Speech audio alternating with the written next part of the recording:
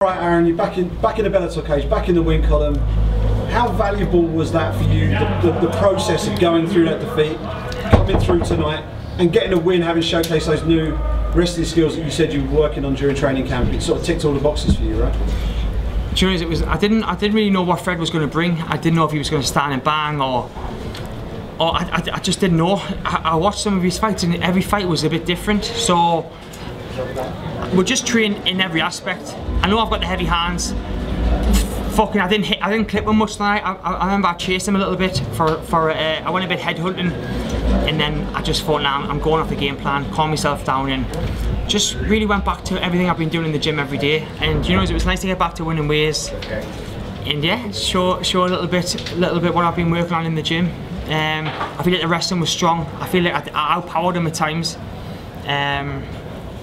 But yeah, it's just nice to get back on the winning card, because after the loss, I was debating like is the nerves gone? Like, can I walk out? And I've seen like people walking out like James Gallagher and stuff, like lapping it up, and I thought, fuck this. Everyone's here to see them, and everyone's here to see me. Put my hands up, and I just went for it. Once I got the reaction from the crowd when I walked out, the confidence was up, and I thought, fuck, I'm going to enjoy myself. You moved camps. Can you talk a little bit about that decision and how it's helped you, maybe being at a different camp? I moved camps because, like I said, my girlfriend was from Brighton. I was training in Birmingham and I was living in Newcastle, so it was 3 different parts of the country, travelling like 20-25 hours a week. So I thought, you know, there's a bought a house in Newcastle, we've all lived there as a family, and I thought, instead of putting 25 hours on the road, maybe put them in the gym. So that's what I've done. And Birmingham was amazing. If it wasn't for Birmingham and the lads of Birmingham, I wouldn't be where I am. But it was time to, in this part of my career, get a full-time coach who is on the phone every day telling us what I need to do, what I'm doing, and where I should be. So it wasn't anything to do with, apart from I just didn't want to travel anymore. That was it. You see, it's like a paid off because you looked a lot more relaxed in there as well. That's what I've been working on. Like, I'm my own biggest critic. I think the Newcastle fight, if you noticed, that was my hometown crowd, and I couldn't even lift my head up walking out. I kind of beat myself up before I even got in there. So I thought, fuck this, I'm just going to put my hands up. And then when Sweet Caroline come on, I could hear him singing. I thought, right, this is it. This is my night. I took the song from Darren Till, but I don't think he'll mind that. So yeah, once it come on, I really enjoyed it. And like I say, I think it's shown tonight. How did it feel coming out like that? Obviously, that was probably the biggest roar I heard all night for anyone coming out down there tonight. So, and also you had your mates with you again. I think it was Charlotte and Sophie. Charlotte and Sophie. Yeah, sitting down there. I think we could hear them from outside. To be honest with you, they were really cheering for us. So does that really help motivate you? You know, you feel like, you know, you found your place at Bellator. Do you know what it is? Like, any support, I get a lot of people supporting us. I get a lot of people hating us. So to walk out and hear the roar, like you said, it just picked us up that little bit more. I was ready in the back, but once I heard the roar, then the crowd would, like, once the crowd started singing Sweet Caroline, I thought, right, this is fucking my arena. And I went in there and I done what I had trained for 10 weeks, and it's paid off. No, it really showed, you know, your patience and your flying triangle, as you'd like to call it. I'm definitely taking the flying triangle. Even though it wasn't, but I'm taking it. We'll go with it. Yeah, I will. Cheers, mate. I remember we just talked about the build-up. We saw on your social media you've been doing, you did a part of your weight cut with Paul Daly. You've been working out with a couple of other fighters. Do you think now that a lot of fighters have just accepted you as a fighter and not a reality star turned fighter? Do you know what it is? I think probably 80% of the fighters here on the card have all wished as well. Like someone like Paul Daly, I think he's had nearly 60 fights. 60, yeah. And he said a year ago, I'd done an interview about you, and I said that you're the real deal. And everyone says he's not a real fighter, but like I said before, if you're not a real fighter, how can you be on 6 of the biggest cards in the UK? Because if you're not a real fighter, how can you be on Newcastle twice, sold me hometown arena out, London 3 times, and Birmingham? But I'm not a real fighter, so if I'm not a real fighter in Bellator, then what are these fighters that are calling us, do you know what I mean? So I can never be accepted by certain members of MMA, but fuck it. That's why I get paid so well, do you know what I mean? What's the overall aim for you in MMA?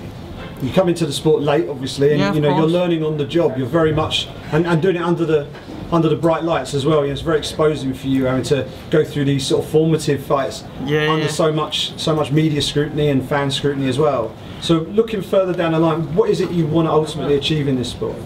I just want to achieve as much as I possibly can. Like, as much as I can. Like, I thought I'll have 1 fight enjoyed it, had 2, and then I thought, you know, I'm not looking at like, I'm looking at a good 4 or 5 years still. I'm 32, but I haven't got the miles on the clock of fighters that have been in the game 10 years, so my body feels good. That was another fight, a few little niggles, but I'm not badly injured, so go back to the drawing board, we'll go again, and I'm going to keep going and going until I'm happy. Will that be a title? Maybe not. Maybe not. Like, there's people in the game that have been like 20 years training. I've been in here too, but I will go until I've had a successful career as I possibly can. And you said Italy might be the next stop for you, is that right? Yeah, I heard Italy. And yeah, like I say, Italy, London, Newcastle, fucking Birmingham, Manchester, I don't care. Wherever they want me to fight, I'll fight. And is there an opponent on your radar at all? Anyone that you would? Fucking, I've just watched it the cage, I don't know. First things first is I'm going to go Egypt, and then I'll let me management and my coach deal with the opponent, and whoever it is, it is. I really don't like, everyone says, oh this, but whoever they pick, I will fight. Whether I get beat, whether I win, I don't care. When do you think you'll be ready to get back in there then?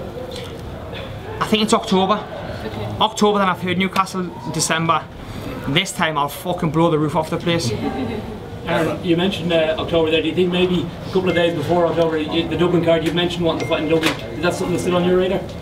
No, Dublin was, I asked, they told me that it would be Milan. There's so many good fighters in Dublin that I think deserve to be on the card more than me. So I think, as a home show, I think they should fill it with Dublin fighters, personally.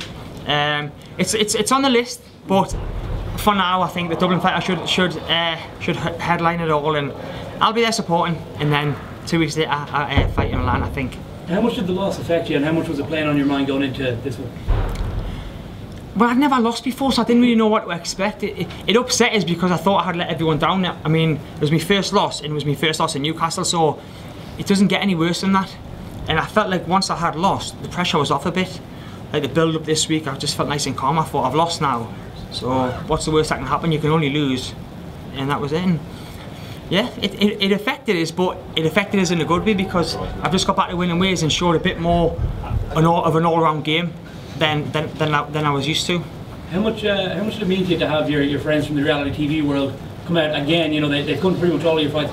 Charlotte, obviously a very close friend of yours and a huge celebrity as well, come out and take her Saturday night and come to support you in your fight. Do you know, Charlotte, my mum, just everyone that comes, even people that just support us from Jolly Shores, anyone that supports us, it means the world to us, do you know what I mean? And like I say, when I hear the roar of the crowd, I must be doing something right, do you know what I mean?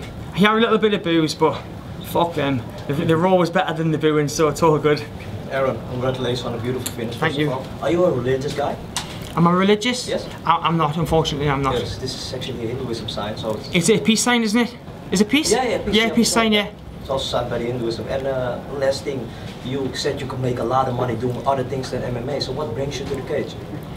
Do you know, I had a TV career that was paying well, but it wasn't fulfilling me as a person. Like, after TV, if I had kept that up, then where would I go? And I always said to myself I wanted to do MMA, so it was getting to the point where I was getting to 30 years old, and if I didn't transition then I would never have done it. So I transitioned, I put me all into it, and here we are, 2 years later, 6 fights in. And yeah, and just a flying triangle on the card, so I'm good. After the fight, I actually saw that Lee Rose Grace actually stopped you and shook your hand and congratulated you on your submission. What was it like having legends like that actually pay you dues and give you? Well, as soon as he said that was a good triangle, that's all I needed to hear. That's all. I think he was going to finish the combo, but I was just like, as soon as he says that was a good triangle, then yeah, I was fucking.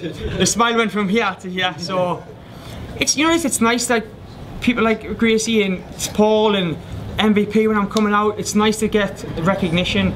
Like I say, I think when I first joined, a lot of people were saying that I shouldn't be here, which is fair enough, but 2 years later, I'm still putting the graft in and I'm just doing everything I can to be a well-rounded MMA fighter. Do you feel like losing a fight was a big part of that? You know, because I remember us talking about this last week. I think losing a fight was the kick up the arse I needed. Otherwise, if I didn't lose, I think I would have kept on doing what I was doing, and thankfully, Corey Brown wasn't heavy-handed in the ground and pound, otherwise it could have been 10 times worse. So I think the losing was the kick up the arse I needed to push us on to go to the wrestling and other things. Good? Good man. Where's my pint? Thank you very much. Thank you.